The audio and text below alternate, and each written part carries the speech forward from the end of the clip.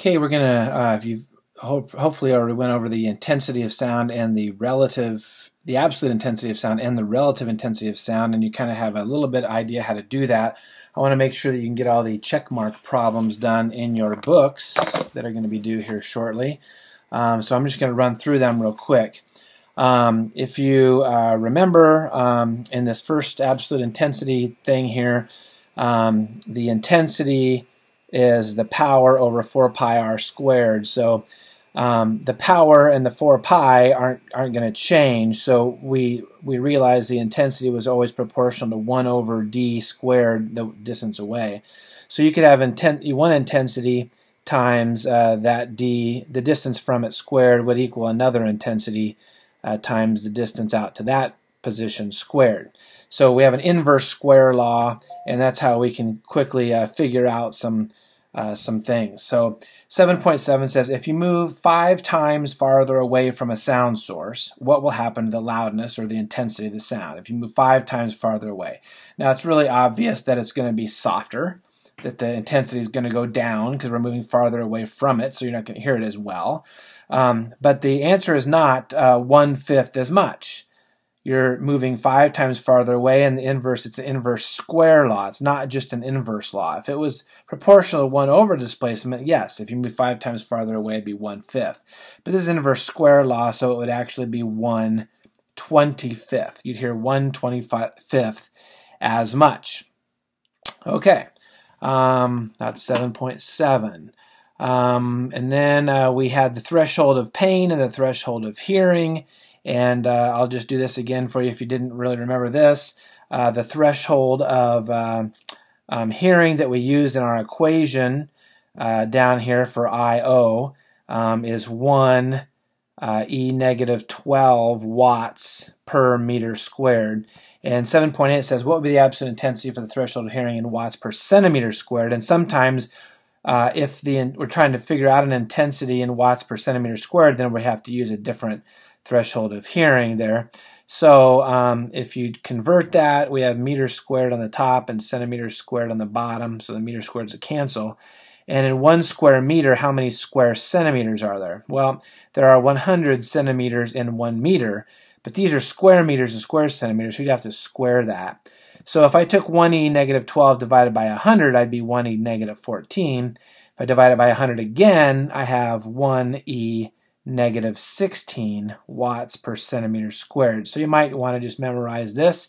That might be what you're putting in for the I.O. if you're going to have everything be in watts per centimeter squared. Okay, going on, 7.9. Okay, we got a lot of questions here. So 7.9, how many decibels is an intensity of 1 times 10 to the minus 5th watts per meter squared? Okay, so the way you figure out the decibels, it's always 10 times the log of a ratio. And the ratio is your new intensity basically over your old intensity. And a lot of times the old intensity is going to be, we're comparing it to the threshold of hearing. But we don't have to be doing that.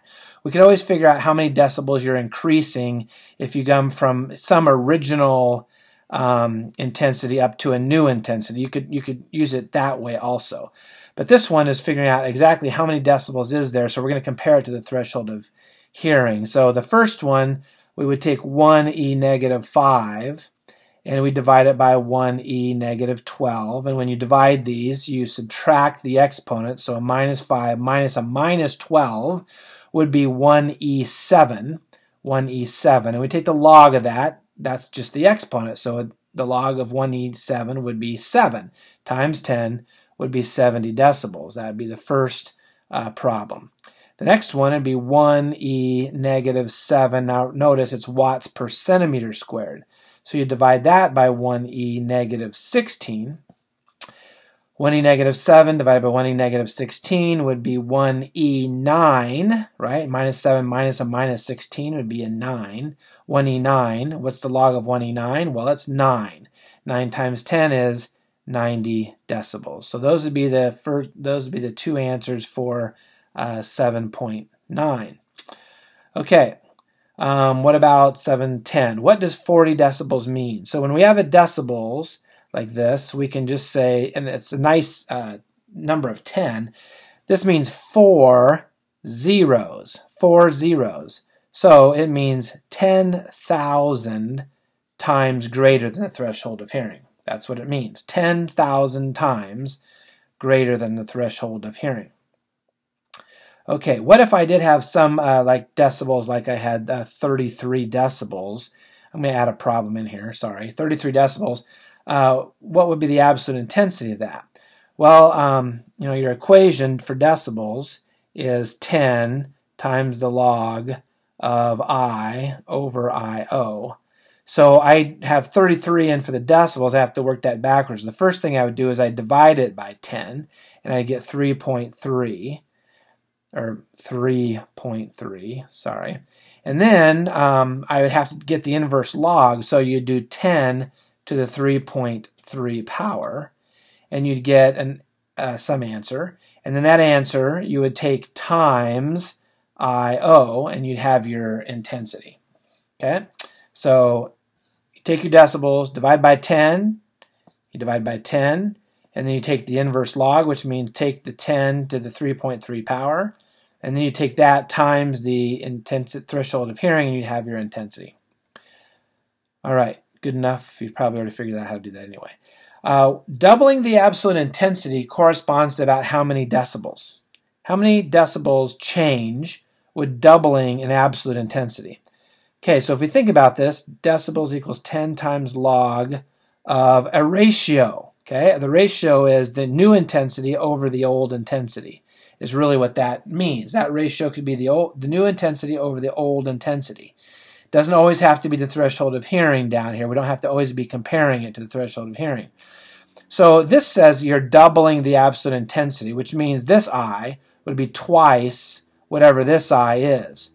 So really all I can do is I can put in a 2 in for that ratio, right? The I is twice the I/O, so 2 in for there. So what is the log of 2?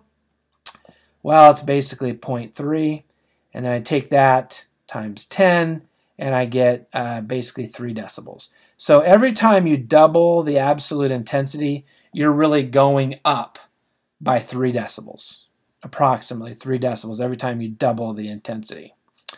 Okay, question 7.12. If you move 5 times farther away from a sound source, what is the decibel change? What is the decibel change? Now, we already did this problem earlier, that we know that we're going to have an absolute intensity of 1/25th, whatever it originally was. So the new intensity will be 1/25th, whatever the original one was. So the original one is going to be 25 times bigger. So in for this ratio, we could actually put 1 over 25, and then we still do log of that times 10. Okay. So if you take 1 over 25, take the log of it, and we take that times 10, then basically what you get is a negative 14 decibels. Okay, and what that means is that if you move 5 times farther away from a sound source, the intensity is going to go down. So it's actually going to drop by 14 decibel change. You can't have a negative 14 decibels. The decibel scale only goes down to 0.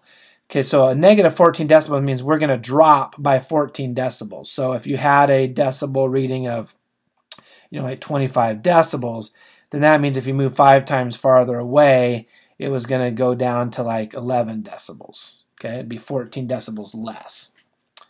All right, last problem, 7.13. If you hear a sound of 89.5 decibels at 3 miles away and then move to 13 miles away, how many decibels would you hear? Now, if looking at common sense here, you're moving farther away. So you're going to have a drop of decibels. You're going to hear less intense. So let's look at absolute intensity. Remember, I could do 3 miles away squared, right? I could do this. I could do let's change that. Let's do this. I remember I have I d1 squared would equal a new intensity. So this is my original, we'll say, times d1 squared would equal the new intensity times d2 squared. So I don't know what the I/O is. I'll just do I/O, but that'll be 3 squared would equal my new intensity times 13 squared. Okay, and if I do my if I solve for I over IO, right? I over IO, that would actually equal, I'm going to take the IO over here, I'm going to take the 13 squared under here, so that'd be 3 squared over 13 squared right there. Okay, so I could do 3 squared divided by 13 squared, and I get a number, and that's actually my ratio, right? So, and remember, 10 log of that ratio, I over IO. Okay, so really what I could do is I could do 10 times the log of that ratio would be 3 over 13, that whole thing squared. So if I do 3 divided by 13, square it, then I take the log of that, and I take that times 10, that would end up with a negative 12.7 decibels, which means I'm going to drop 12.7 decibels if I move that 10 miles away.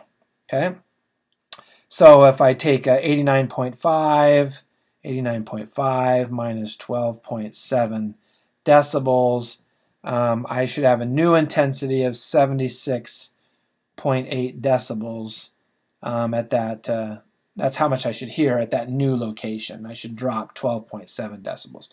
That'll end all the problems there up through page 80 in your book, and so you'll have all that ready to go.